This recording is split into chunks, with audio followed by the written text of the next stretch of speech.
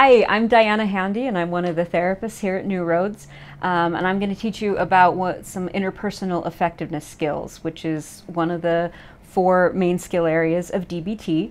Interpersonal effectiveness is exactly what it sounds. It's how do we maintain good relationships and keep people in our lives? How do we end unhealthy relationships? And how do we treat people in a way that they're going to want to be around us? So we're going to do 2 different skills. We're going to do the give skill and the fast skill. We're actually going to start with the give skill, and the give skill is designed to help you keep a relationship.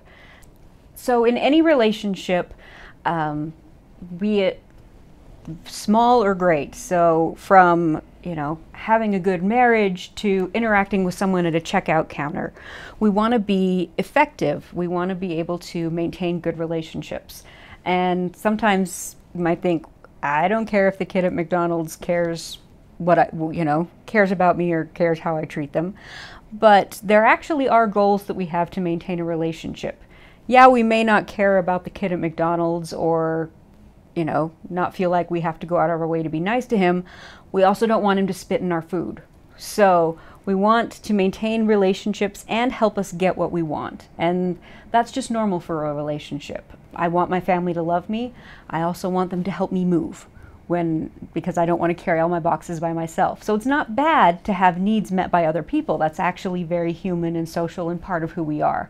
But we want to do it in an effective way that maintains a relationship. Okay, so we're going to start with a gentle approach. So when we're interacting with someone, we want to be gentle. We want to avoid attacks. We want to avoid threats and manipulation. We don't want to say, if you don't do this, I'm going to... there's a lot of manipulations that are possible, and I'm sure as parents you've heard them all. But it doesn't engender good feelings toward people. So we don't want to make threats. We want to avoid judging. What that means, we're not calling people names. We're not doing put downs. We're not telling them what they should or shouldn't be or do. Should kind of implies that we're already judging. So if I say, you should have gone to school, instead of saying it was an option to go to school, there's a difference. There's a difference in how we interpret that and how we feel when we hear it. The last thing we want to do is not be disrespectful. We don't want to be sneering and showing contempt. We want to know our audience. Some people would be okay with profanity. Some people would find it incredibly aggressive. So as an example of gentle approach, I have a friend who decided that she was too passive and she was going to work on being more assertive. And so we were driving in my car, I was driving, and we got off an exit, which is one of the roundabout exits. And I have a small car, it's low to the ground, I can go around curves fairly quickly. She has a different type of car. So as I'm going around the circle, she yells, "Slow down!" which I did not enjoy. And so, when it came to a stoplight, I said, hey, I really didn't like that. Trying to be gentle, a little bit assertive. And she said, well, I think it was warranted, so I'm not sorry. So, not gentle. Did not build our relationship. And then I, in turn, was not the most gentle in my response. And that didn't help our relationship. It was actually tense for a few days after that. And I could have, even in response to aggression, if I had remained gentle, the situation would have gone a lot better. Okay, the next thing we're going to do is act interested. Now, you don't have to be interested, but you do have to act interested. When we want something from someone, it's easy to get focused on what I want, what I need. It's so important. But we have to always remember there's another person who's just as important as us. And if we don't treat them as their needs being just as important as ours, they're not going to stay in our life and help us meet our needs. Using the moving example, if I need help moving and I ask my brother to come help me move, and he says, well, my daughter's got a dance recital, and the truck actually needs new tires, and and he's going through his list of things that while he's trying to figure out whether he can help me, If I'm like, yeah, come on, what about the moving? I have to move my stuff. He's not going to want to help me as much. He's going to be put off by that, and he's not going to think I care about him. So even if I'm worried about my stuff and I'm worried about getting everything moved out on time, taking the time to show interest in what he's going through is going to keep our relationship healthy, and it's going to make him more likely to help me. You know, if I say, oh, you're so busy, I really understand that. You know, you're like, is there anything I can do to help? Maybe I could drive your daughter to the dance recital while you went and got tires. So showing interest also involves not interrupting, not jumping, listening to someone else's reasons, and being patient. Probably the most important part of acting interested is not mind reading. So we're not jumping to conclusions. We're going to ask people what they think and what they feel. We're not going to say, I know you're thinking that, okay, in a moving scenario, I might say, I know you're thinking that I've already moved 3 times in the last 5 years and it's not fair because you haven't moved at all. I'm going to say, you know, it's hard for me to ask because I know I've asked a lot, but I really appreciate what you've done. So I'm not saying you're judging me. I say, I really hope you're not thinking I'm asking too much, and I understand you need to take care of your life as well. All right, next is validation. Validation is probably the most important part of building relationships. We want to be with people who make us feel good, and we want to make other people feel good. That actually brings a deep sense of satisfaction. So when we validate, I want to be clear that validation is not agreeing with people. It's not telling them they're right if you think they're wrong. And it's not basically kind of giving in to someone. Validation is communicating that you understand what someone's saying and that you understand the why of how they're feeling. So you're saying, I get what you mean, and I understand why you feel that way, or I understand your thinking. So when we validate, we want to validate the valid. So it doesn't mean we have to agree with someone to validate them. We just have to convey that we understand. So one example might be, let's do a parenting example. If your child doesn't get their allowance because they didn't clean their room, and a child comes up to you and they're so mad and my room's clean enough and what's the matter with you, and having those beads on the floor isn't a problem because I'm going to use them later anyway, or the Tonka trucks are set up in just the perfect way and so I can't put them away or I won't be able to play, or whatever reason your kid has for not doing their chores. There's a million of them. We want to validate because we want to maintain a good relationship. So I'm not saying, oh yeah, you don't have to clean your room. I'm saying, you're really upset you don't have your allowance, and you're having your toys out really is what you want right now, and it's not that you don't want your room to be clean, and that's hard for you. So when I'm validating, I'm conveying that I understand why they think what they do. So there's a lot more to validation that hopefully we'll get into in a later video. But just as a rule of thumb, making sure you let people know that you understand what they're thinking, what they're feeling, and if you can, put it in context of, you know, even saying, I know you've had bad experiences with this before, and so it makes it really hard for you. So kind of understanding the context of what's going on for someone, even if you don't agree with what they're doing. Okay, the last part of the give skill is easy manner. And easy manner means that we go about things with a light touch. We can use humor, we smile, we use the soft sell when we're asking for things. So we're not making everything super serious, we're not making it intense. People are more likely to agree with us when we're pleasant. So we're conveying to the other person that this conversation is safe, that they can relax, that this is not life or death. So when I'm asking someone to help me move, if I say, hey, carrying boxes is your favorite thing ever, and I'm going to help you out by giving you the opportunity to do it with me on Saturday. So I'm using some humor, some soft sell.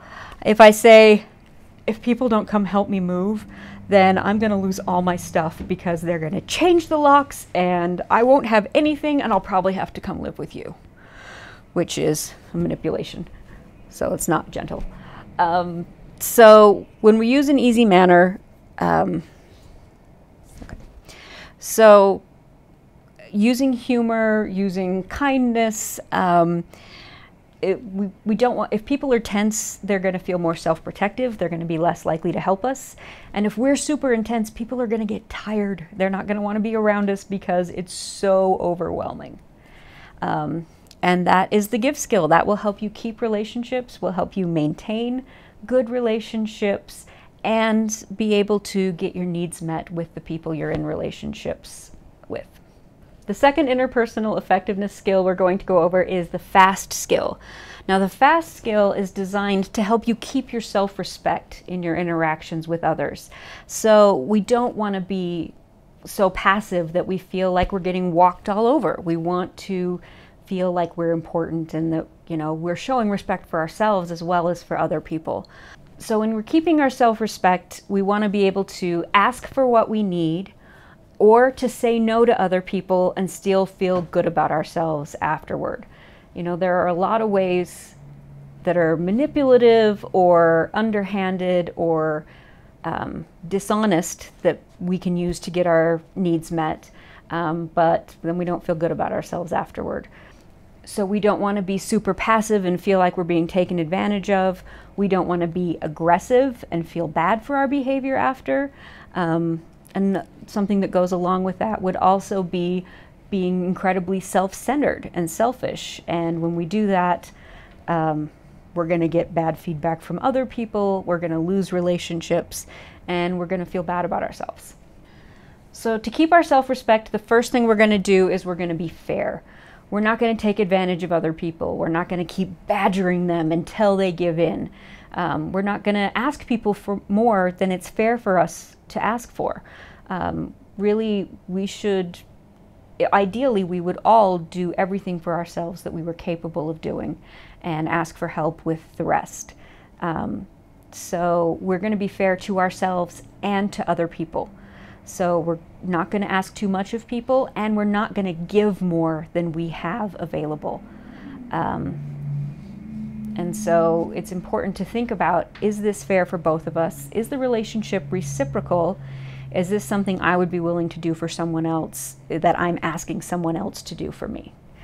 Okay, the next is no apologies. And I'm going to be really clear on this. This doesn't mean stop apologizing when you make a mistake. Apologies are a good thing. They help relationships. But what we're talking about in keeping our self-respect with no apologies is not over apologizing. We're not going to say that we're sorry for basically for having needs, for being alive, for having things that are important to us, or for having boundaries. So one example of that would be something that parents come across a lot, which is letting people know what's okay and not okay in your home. You know, if you have a child who's using drugs or who is stealing, you don't have to apologize for making it clear that that's not okay. So we don't have to say we're sorry for having an opinion. I don't have to say, I'm so sorry, but you can't stay here if you're using drugs. You can say, I love you, I care about you, and there can't be drugs in my house. That's my limit. We don't have to say, I'm so sorry to ask when we ask someone for a favor. Sometimes we over-apologize trying to make it a soft sell, but when we over-apologize, we either imply that we're wrong, or really it gets annoying. I mean, I'm sure we all know people who apologize over and over again, and it puts people off, and that is not interpersonally effective. Don't apologize for having an opinion. If you disagree with someone, you don't have to start with, I'm sorry. Instead, you could start with, I think a different way about it. You don't have to be aggressive, but you don't have to apologize. Unless you've done something wrong, then please apologize. It's very important, and it'll help you keep a relationship. Okay, so the S stands for stick to your values. So stick to your values means that I'm not going to say yes to things that I'm uncomfortable with. I'm not going to tell someone it's okay when it's not. I'm not going to respect myself if I give in to what people want so they'll like me. But I'm doing things that I don't think are good. So when I'm sticking to my values, I'm saying it's okay to live by my values and I don't have to share yours. So if this is something that comes up a lot for people in recovery, somebody says, hey, go to a bar with us, you don't have to drink. And, you know, there are some people in recovery who would be okay with that. I don't recommend it, especially not in early recovery. But a lot of times, my clients and the people, you know, that we love who are in recovery will feel pressured. And so they don't stick to their values and they put themselves in dangerous situations. So it's okay to say, hey, have a good time at the bar. It's not a place I can be. And that's not something I'm ever going to do. But I care about you and have a good time. So we're also not asking people to do things that don't go along with their values. So the example that comes to mind for me for sticking to your values is something that comes up over and over again as a therapist at New Roads. Clients, depending on their phase, have a certain amount of privileges, and we all want privileges. We want to be able to do more things, and so I am very often asked to grant privileges that have not yet been earned by phase. And I am constantly told, well, Tracy didn't make her clients do this, Jordan didn't do that, Ines doesn't care. And sometimes that's true. We make exceptions based on our best judgment on what we think is best for individual clients. But when I say no, I can often get an angry response, and that's okay. I'm communicating to my clients that I have my limits and that it's okay for me to have limits. And that respecting limits is one way to get what you want. You know, if they push and push and push and are mean about it, then it's less likely that's going to be effective in helping them get what they want in the future. So it can be really effective to say to someone, I care, I know this is important to you, and I have to say no because I feel like that's what's best. And I don't have to apologize, and I don't have to over-explain. And that's something that can be very valuable in parenting. It's vital to be able to say, this is what's okay and this is what's not. And to not sell out your values for someone to like you or for someone to agree with you, or to feel taken advantage of because you let your boundaries collapse. All right, so the last part of keeping your self-respect is telling the truth. Be truthful. A lot of times we think we have to lie, manipulate, exaggerate, or leave things out in order to get our needs met. And that's something that's really common in drug culture and for people who are using, is that they've gone to all sorts of means to try to keep feeding that craving. And so, but it's something that I think we all struggle with to some degree, is that a lot of times it seems easier to lie to get what we want than to be direct, to be vulnerable and say, I have a need and will you help me? We try to come at it sideways. So now, I'm not saying you 100% honesty all the time, always.